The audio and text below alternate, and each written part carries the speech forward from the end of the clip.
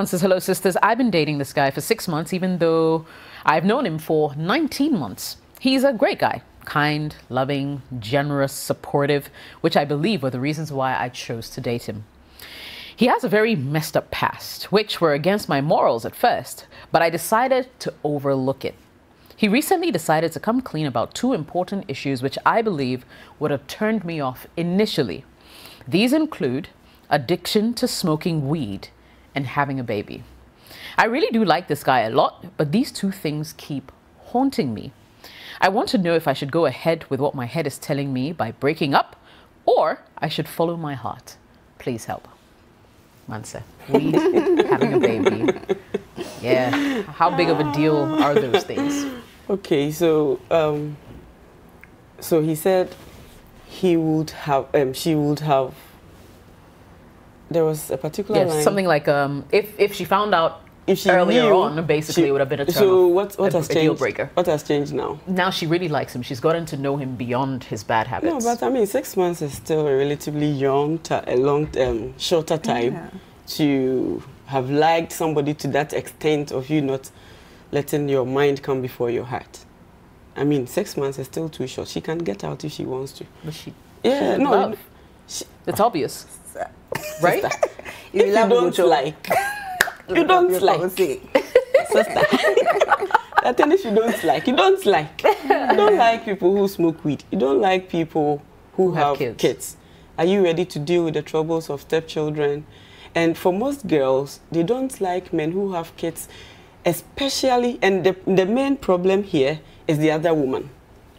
You know, like, I don't like you because you have a child. It's not because of the child. Mostly, because you have to it's the other woman. Yeah. You know, so if it's something you don't like, I mean, 6 months is still relatively short. You can get out. Can you deal with somebody who smokes? You can't deal with it. And not just anything, weed. You know Mary J? Yeah, Mary J. You know. I mean, he smokes, he comes close to you and you are choking. And in the name of what? I mean, it's not even sustainable. She can't. Because once you don't like it, you can't be with it. So me, I feel that once she initially declared that if she had known, she wouldn't have accepted. Now you know, and it's still an issue, obviously. That's why you've written to the show. Exactly, so leave. Okay. As simple as that. Sabi, is it as simple as that? Leave? I'm going to give her 3 choices. Either change him, change yourself, or break up. We all know that you can't change another person, right? And so she's left with the 2 other options, change herself or leave. Which does she prefer? You know how I am. I don't like generally telling people to leave or stay, but I'm putting that up to her. Change him, change yourself, or leave. It's been 6 months. You're still getting to know this person. You want us to give you permission to do something that you already know you're going to do. And therefore, for it to stick and for it to mean anything, you have to decide. Think about it this way. If he never quits and you marry him, is that something you'd be okay with? If he never quits and he smokes weed till your dying days, are you okay with that? Are you okay with him being high? You know, is that a deal breaker? If it's a deal breaker, then it's very simple. You talked about the children. That sounds like a deal breaker. So what do we do with deal breakers, right? Every human being has deal breakers when they go into a relationship, and it doesn't even have to be romantic. It's friendships, it's family. We all have our boundaries, right? And so you have set your boundaries, follow through. That's what I have to say. All right. Apt. Living. I mean, listening to Sabi, my mind just went back to the stories my mom told me growing up as to how she met my dad. So she met my dad, everything was going on okay, and then she marries my dad. After she married my dad, she found out that my dad had kids after they got married. Wow. See, so we ended up having to live with a bunch of all these kids in our house, and I know what it's like to grow up with half siblings, and I know what it's like to have their moms alive and influencing them negatively, and my mom having to deal with the whole stepmother pressure of my older siblings. You know, they're going to secondary school. They want necklaces. They want this. They want that. And she didn't want to live with the whole stepmother stigma. So she always had to make sure that they were comfortable. And in doing that, we had to be sacrificed. You see, so that, you know, it doesn't come across like she's not doing what she's supposed to be doing. And it was horrible. It was terrible. Teenage girls who want to have their life, like, you know, any opportunity to make my mom look bad. It's not a nice feeling. So that's just, you are lucky. You're not married. It's just 6 months. Like, sweethearts. Everybody has standards. Everybody has levels. Everybody has expectations of what they want their partners to be like, or what they expect in relationships. And clearly, this guy smokes weed. It's a deal breaker. He has a kid with somebody else. It's a deal breaker. So what? We tell you to go marry him tomorrow, and then the next, I mean, he's high on weed and he's smoking, and you guys have 2 kids, and he's not being responsible, and the kids are going to come into the relationship seeing daddy high, and then the next thing he's gonna come up with is, or 2 or 3 other more secrets that you didn't even know before. Like, it's a complete mess. Sometimes, yes, we are in love, but we should sit back and reflect and ask ourselves, what can we see the future? Like, how can we see the future with this person if we decide to tolerate their crap? You see, like my husband, like this, when we're dating, oh, every time you see his socks, he's this. But at the end of the day, I'm like, okay, is he unfaithful to me? Does he love me to bits? Does he treat me with respect?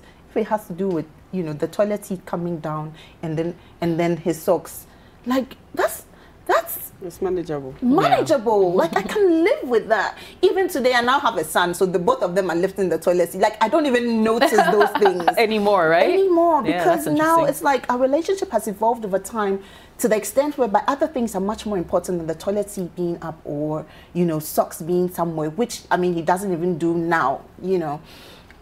So there are much more important things to deal with in relationships, and this is not the kind of mess you want for yourself. Always ask yourself, what environment am I going to find myself in? What condition am I going to be in with my husband before I even include kids into that situation? Because however we want to look at it, marriage means, you know, you want to procreate, have children, have people who didn't ask to be here into your life. And Charlie, this is a whole lot of mess to deal with. And I don't think you want that for yourself, and I don't think you should entertain that. Let it go. I don't see you losing anything if you let this guy go. And I think that if you read carefully, she goes on about the fact that this guy is very loving and he's very kind. Yeah. Emphasis on generous, supportive, and kind. So he's hanging in there because of his money. Like, what are you ready to let go of just because of his money? Sweetheart, it's about time you also become, you know, financially sound, whereby whenever you open up your life or your world to another person, it's not because of what they have and what they're coming to add to you. It's because you are well-to-do, and whatever they're bringing on board is to add value. You don't need them completely to survive. Without them, you should be able to survive, and you should be able to love whoever it is that is coming into your space, irrespective. Once it's based on something, then I don't think it's a relationship you should be in, if you ask me. So I think you should let it go. Definitely follow your brains, because this one, when he's high, I really don't see anything coming out of it. I mean, Charlie, call a spade a spade. I mean, for me, my biggest issue is the fact that he hid the fact that he has a child. I have problems with people who hide children. Thank you.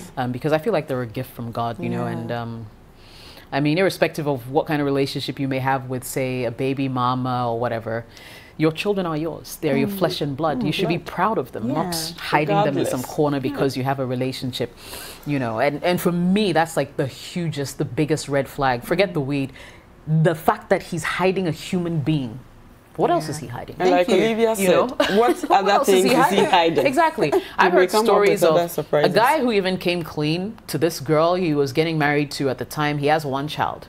Only for them to get married Christmas, the next Christmas, knock on the door, Christmas morning, some other woman he never mentioned with another child. Yes. Oh, I've brought our child to him because he's grown.